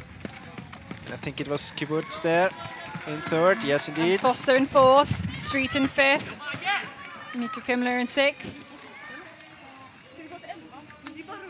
Okay, so very soon then we're going to see them through this arena passage here before they have to do a map exchange, not map exchange, map flip, and then they go out on this really, really short second loop. They're all very close. You have a long way here where it's just physical. You can push really hard to get in front here. It's only few controls left after this. Oh, but it's so close at this point. It's really, really close here still between these runners, but Tim Robertson being really active. He is leading the way through here. So they switch their map and they are all looking really closely here. But Tim Robertson has got a few meters ahead of Matthias Kibbutz and Martin Regborn. And now they have a short first control on this second loop, and then in my opinion, it's the last route choice towards control 11, and this will be quite decisive there. Yes, I think this will be really decisive. There's not really any, there's only one real option to 12. I think only one good one anyway. No route choice to 13, and then it's all running. Still Robertson, Kibbutz here. Kibbutz, and now we see that they're splitting up. I said it, it's the last chance here to choose a different route. Now and let's I see. don't think you want to go this way. I think you want to go the other way. And let's see, we will soon get the result of it. This is Robertson. Oh no, I think you do want to go this way. I forgot which way. See the others there, Kibbutz going all the way around. Because if you go towards the right, it's in this yellow bit. You have to kind of go back round. We do have a camera at this control, so we will see. Will be interesting now. We have Robertson here, we have Kibbutz here, so it didn't really matter so much. Good punching there of Kibbutz. And Street coming through the bushes. And now it's mostly physical towards the finish. Kibbutz taking the lead here. Yeah, and he's got a big gap then here. He's managed to go ahead of everybody else, I think. And then it's really close between everybody else. It's really just about running from here. Okay, they're really, really fighting very hard here. Matthias Kibbutz is there, Martin Regborn, Tim Robertson. Oh, this is going to be a really, really good sprint finish there. Ralph Street off the back, he can't make it, but it's looking very good for Matthias Kibbutz. There is second through to 6, all close together. Let's have a look at the finish line. Who is going to make it? It's looking very good for the Swiss team. Matthias Kibbutz winning his 2nd World Cup knockout in a row. He is doing this really well. And it is a burn-up. Tim Robertson, can he get another 2nd place? He can. And August Mollén taking the 3rd place, I think, then just ahead of Kasper Foster, taking it ahead of Kimmerle and Foster as well. So Kibbutz, Robertson, and Mollén as well. And it was very well done here. You could see that it wasn't the best decision by Kibbutz towards control 11. He had a really good punching there when he kind of, yeah, he used this touch-free very well. He wasn't really at the control. He was a few centimeters away, didn't go all the way, and it felt really fast there. And then in the end, it just opened the gap and pushed really hard. He knew about his physical strength there and could play it out very well. Also very well done of August Mollén here in one of his first World Cup, it must be, and taking a medal here. So let's see here the recap. Here he was a bit behind Kibbutz, then this small mistake where everyone had to turn. Here, and you could see again, they split it up quite often. They had the individual choices here. Then they came all together up to control 5. Here they split up again. Kibbutz going towards the stairs here, and then choosing the option to the right, together with Kasper Fosser and August Melin. And then here, different route choices. It was better to go through the building there, the passage, and then the last route choice before the map change, getting towards the arena. Still all of them together. And then now the very decisive part. Interesting here, the first control easy, and then the different routes here. Robertson with a good choice here, but the punching, it really was good. It was really good by Kibbutz. He was 1 second behind, but then made the difference here out of control 11 towards control 12 to control 13. And I think we will hear a few words of Kibbutz now very soon. I think we all had a joy following this final. How did you experience it out there? Yeah, it was a tough course. All the time a bit changing the lead, some small mistakes from the leaders. So it was always changing position. Yeah, and I'm really happy that at the end I had clear routes and an easy execution plan, and this worked well. Yeah, and you seemed to split up on the last loop. How did you experience that situation where Tim went the other way and you continued on your course? Yeah, this is always a really difficult situation, but I knew I have to focus on my own. I haven't checked his route, so I just followed my plan. And we really came in at the same time to the third last control. And from there on, I knew it by heart where to go. So I think they also had a crash there, so that's why I got a small gap. So maybe they're a bit lucky, but I think I could also have managed it the other way. And there's World Championships in Denmark in just a month. What does it mean for your confidence to win here in Sweden?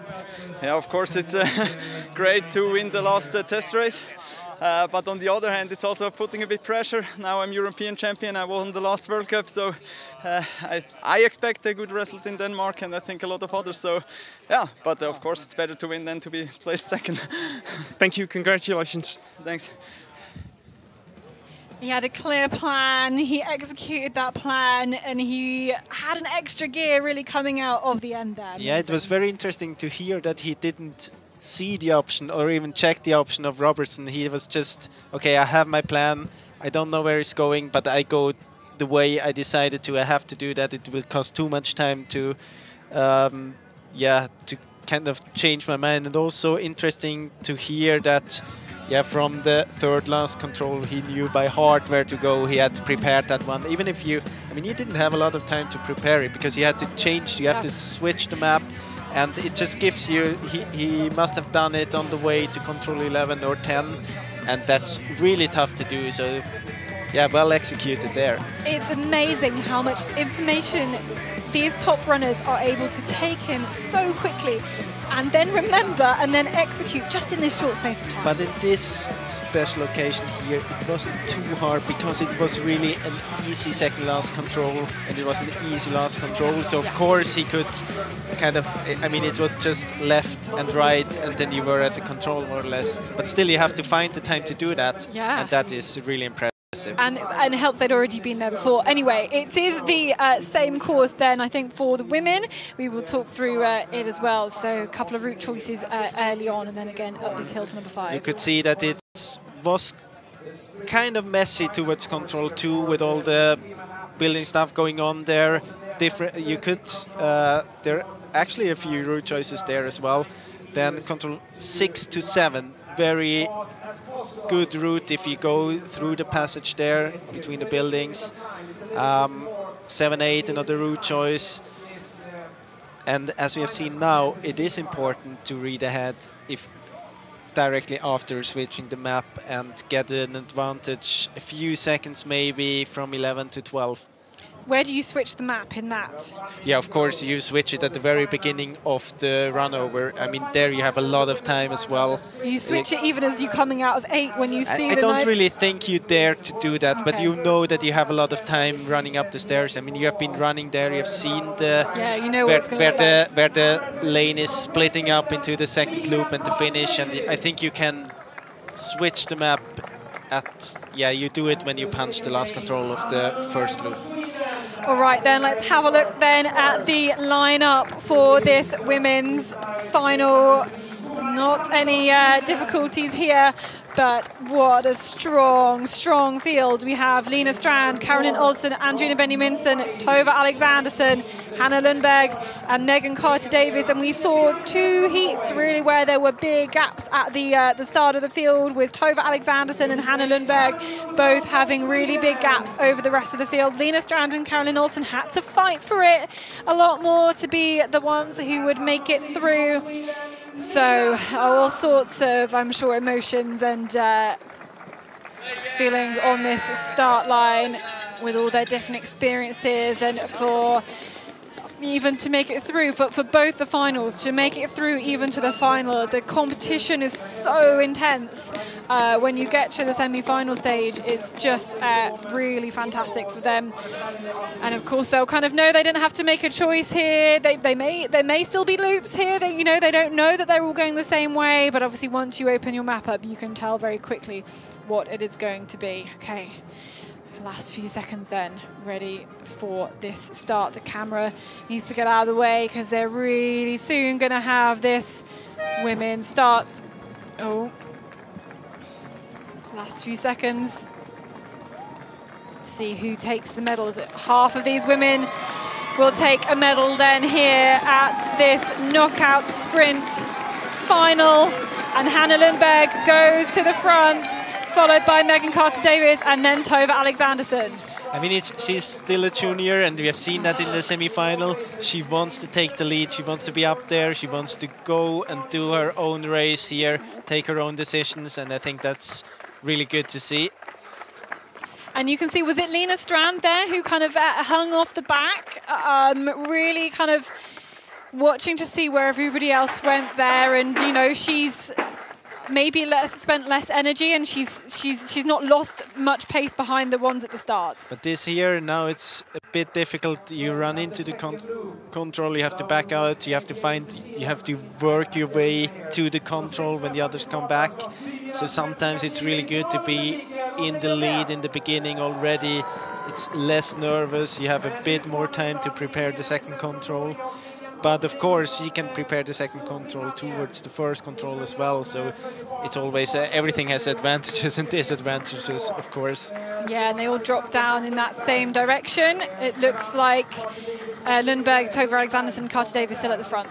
They really like to see that. I mean, Hannah Lundberg, she's really taking her own decisions. You could see it here. Tova Alexandersson, maybe the best orienteer, female orienteer the last years, going to the left. She continues, executes the route she has decided on beforehand. That's really good to see. And those 3 small gap, a little bit of small gap over Caroline Olsen then in 4th at this point. And they're all just reading this route here. Oh, now they split up. It's a bit surprising when you run around the corner here. There is a fence, you can see it on the map, but it is quite big, and it looks like a, you can see it here. It looks, when you come there on the map, of course, you can jump over, but it is higher than expected. It really is. It really is. And now they split up and go these different routes. Carter-Davies will probably head back towards control number 2. Or no, she doesn't. She will take this route round in the middle, I think. I think that's it's pretty that's a good option. Okay, now they've got to come up this hill. Here she is on this right-hand side. The others will come from the other direction. Yeah, where are the others? They will be on the other side of the shot. It's a good decision by Megan Carter-Davies. You can also see that a few of the others were running away to the left on this area. I think it's better to stay to the left here, the way where Tove was, if you leave to the right from the control. Yeah, I think that was definitely a good option. Yeah, if you stay to the left of the camera picture just now. You can see a small gap there between Olsen and Lina Strand. Okay, then they head back down this hill. There's a few different route choices to take on this way to controls number 6, but I don't think any of them really make too much of a difference, to be honest. So Tova Alexandersson now a little bit of a gap over Lundberg, but Carter-Davies is out in the lead at the moment. Didn't see where Carter-Davies went. Yes, she stopped there. So all of them taking the same route. And then to the next one. There's this good option, backing out from the control again. Use this small passage right after control and run between the buildings to control 7. We have seen that in men's race. It was a good option. Carter Davis choosing to go the way where we see. Does anybody go through? Not yet. Does Lundberg go through? No, nobody's seen that option yet. That is interesting. We haven't seen which way everybody's taken. Benjaminsen goes round. It was whether we saw Strand and Olsen go round or going through. But here then is our leader, Megan Carter Davis, just getting that last one. Hesitating there. A little bit of a hesitation. And then they've been through this section. So Lundberg in 3rd, Benjaminsen 4th, Olsen in 5th. So Strand then, who took a silver medal in the individual sprint. She is off the back at the moment in 6th place. And now we see they do have a route choice again through to number 8. We expect them probably to kind of go wiggle through this way where they had control number 2 on the semi-final. They have been here before, they kind of know what it looks like. Yeah, and as expected, Carter Davis turning up there, using the small steps towards the control. Here she is. You can also see that the gap is slightly smaller now. Yeah, I guess Alexanderson has managed to catch up a few steps, but then there is now a big gap here, bigger gap towards Lundberg, and Benjaminsen still hot on the heels of the Swedes. So 3rd, 4th and 5th, very close. So now it's a fairly easy control then into number 9, and we have this arena passage through here, and then just this small little loop now, this last part where you've really got to keep your head. It will be interesting to see if Carter Davis is trying to kind of push hard here to let the gap grow, or if she's kind of letting Alexanderson getting in contact again. I mean, very special position to be in, really, to be leading through this knockout sprint final, to be the best in the world.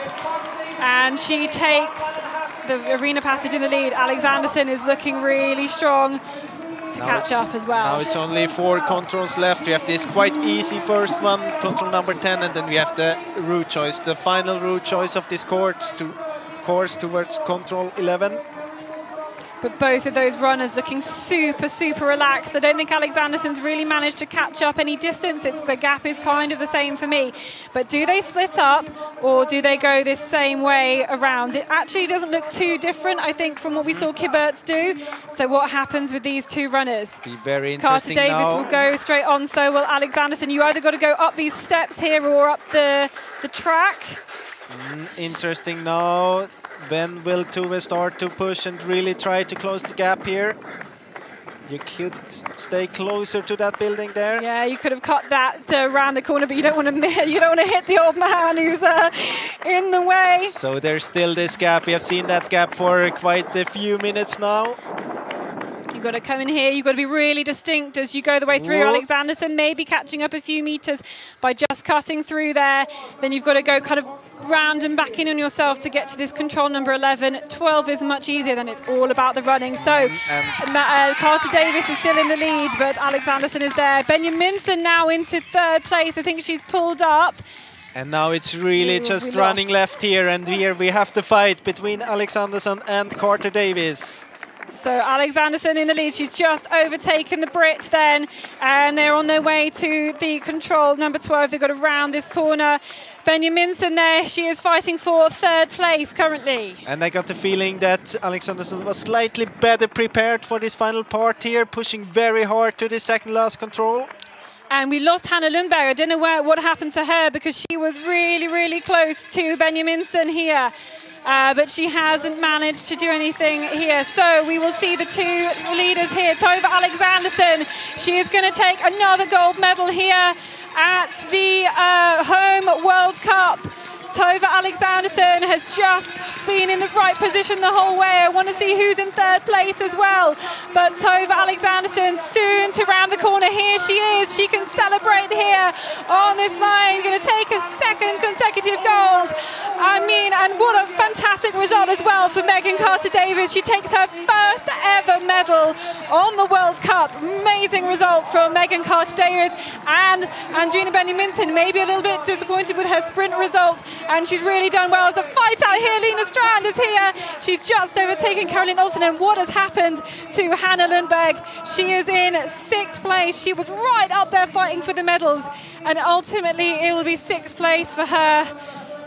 Taking condolences, shake of the head there from Hanna Lundberg, but the winner really, it was Tove Alexandersson again. She wasn't leading all the way around, but she had enough in the tank to just have that extra gear. She was so well prepared for this last loop and was just able to take that distance ahead of Megan Carter-Davies. And I think also that it was kind of a matter of experience. You could really see how precise Alexandersson was in her orienteering in the very end, when she was just cutting the corners a little bit better. You could feel that Megan Carter-Davies kind of got this feeling of, I'm in the lead, I can take it home now, but I have to, I just don't want to miss. And it was like, it felt that she was losing a little bit of this attacking style in orienteering, but of course it was very well executed during the whole course. And I really like to see that in the end, in both the women's and the men's race, we had the ones winning who had like the best preparation for the finish, very active orienteering all the way.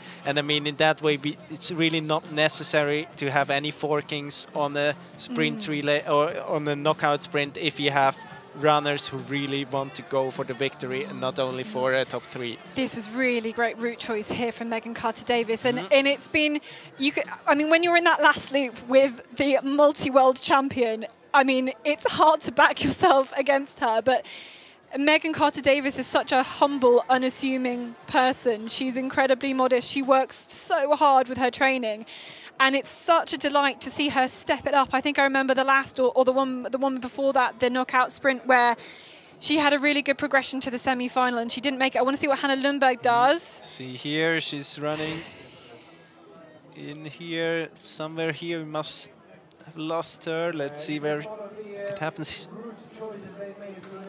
No problem here. She just, what? No problems. Oh yeah, she's still in position here. See, here she is still in 3rd position, and you see that Benjaminsen.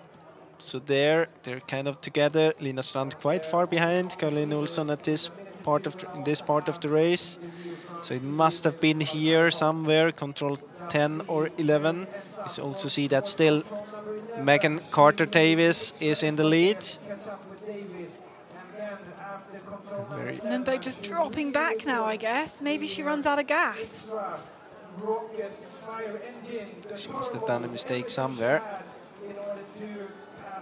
I think here it is, just hesitating.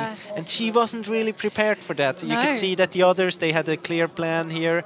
And you can also see that Caroline Olsson, that is not. She was so good at making those final choices in the semi-final, but not in the final.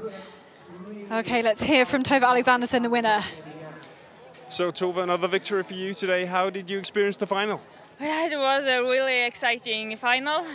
In the beginning of the race, I just wanted to be a little bit more in the group, stay together. But I was second, and but then Hanna just had a stop. So I was first, and it was one route choice where we lost a little bit. So then I just had to catch, and I took meter. I was looking at the route chase, but she always took the same as I also had planned. So I didn't want to do another route choice. So I was just taking the same and catch some meters for meters. And then I knew that it was quite much running in the end. So when I was sure now it's just to run the last, then I just gave everything I had. So I'm so satisfied, and it was a really exciting race and tough fight, hard fight. And were you afraid that Megan might win today? She had the lead at the final loop. Afraid. It's of course. It's I like when it's hard fights, and I know that she's really strong, and everyone in this final is someone that to be afraid of, because everyone is really strong. So of course I have a big respect for her, and I also know that she's really strong in the end. So I was for sure not sure to take it. So it was just to give exactly everything I had. And now you've had 2 World Cup wins out of 2 races. What does that? Oh, thank you. Okay, I think we're done there with the interview. I mean, for her to say, what an unusual situation for Tove Alexandersson, and she's so used to dominating so much. It actually might be quite unusual and exciting to be pushed through it right till the end. But you know, you really got the feeling also in this interview that she likes it. She likes it to be challenged. Yeah, she likes completely. the situation that there is someone challenging her on the last meters, and that she, as she said, that I try to gain meter by meter, win back second by second, and you could feel like, okay, I like this. I take the challenge. I want to be the best. I want to overtake her on the very end in the physical part, and it's good to see. Yeah, it's good to see her in action like this. Yeah, it's good to see that, she can be in that unusual situation and still perform absolutely amazingly and have that conviction to the end. And it was really interesting to hear her say that Megan was taking kind of like the same route choices that she'd planned to do, but she didn't kind of get put off by that. She was still sticking with her plan and not trying to go a different way to catch up. Yeah, you could see that she's not getting into a defensive position there. She takes the same, I still take the same. I don't have to risk anything. And that's, of course, kind of something that shows her self-confidence. Absolutely. So we'll have the then flower ceremony for the top 3 for the men's and the women's. It is another silver then for Tim Robertson. He should really be proud of his performance already in this World Cup. Of course, he won't, I hope he's able to make up a sprint relay team. I'm not sure that there are enough competitors from New Zealand. But the winner here, just a burst of speed, the great position he was able to put himself in right at the end was really fantastic. And that information that we got from him at the end, that he had been able to really plan that last section. He was in a great position to be there and to be putting all of his energy into his running. Had that turn of speed at the end. We know he's been in really great form for this race. Over the season, he's had a good winter. I mean, it just brimming with confidence, and another World Cup. Another win for the knockout. It's interesting to hear him talking about the pressure that's coming now, not only from himself, because he knows that he's in a good situation, but also, of course, from everyone around. At the same time, we haven't seen Wojtek Kral. A few years ago, we would have said he is the big favorite. Now he wasn't running here, so... Yeah, we haven't seen Wojtek Kral or Milos Nikodem. Well, no, we wouldn't count necessarily Milos Nikodem, but yeah, we haven't... if Wojtek Kral wasn't running here today, but... Yeah, but when you have this tactics, this head-to-head, you don't want to be the favorite. There is team. I don't know. Do you like? Is there team tactics? Is there? My feeling is Tove likes it to be the favorite. Yeah, she likes to play with this. She likes to be challenged. Games that go but of course, she's also so dominating, and there's no one in the men's heat that's so dominating and having the self-confidence she can have in a race. So it's a difference here. Well, Andrina Benjaminsen put herself in such a good spot, and then she didn't panic when Hannah Lundberg made that mistake around her. Megan Carter-Davis really put herself into good position from the beginning of the race. Then it was that route choice up the hill to control number 5 where she put herself into contention, and it was her and this woman, Tove Alexandersson, neck and neck together around the rest of the course. But another gold from Tove Alexandersson. Really class. on all the terrain. She just continues her dominance, even though she is now starting to be pushed by other people in the field. So there are the top 3 then for this women's knockout sprint. And we will then say goodbye now from this live broadcast of the knockout sprint. We will be back tomorrow for a fantastic sprint relay. Lots of different teams for each nation. It's going to be really, really fast and really, really furious. Even just the team selections. Goodness me, I wouldn't want to be the Swedish team leaders at this point at all. But congratulations to everybody who has performed well today. We will be back ready for this sprint relay tomorrow. See you tomorrow.